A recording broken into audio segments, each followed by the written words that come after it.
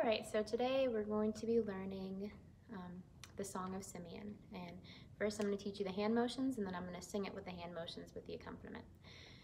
So we have, make your hands like this, palms up, and you bring them down. That's a now. So now, oh God, and then let, you make your hands like this and you go like that.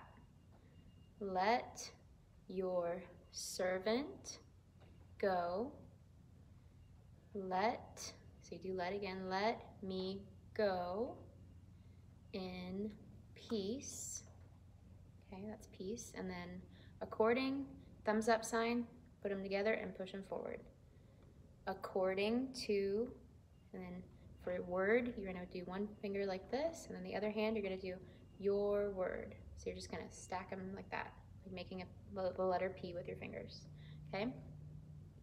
So far we have, now, oh God, let your servant go. Let me go in peace, according to your word, okay? And then the next part goes, for, so you just put a thumb to your forehead and then bring it out. For, did I say thumb or finger? Finger to your forehead. Okay, so for my eyes, so then you make your fingers like this and push them forward. Behold your saving work. So you just move your hands back and forth like that.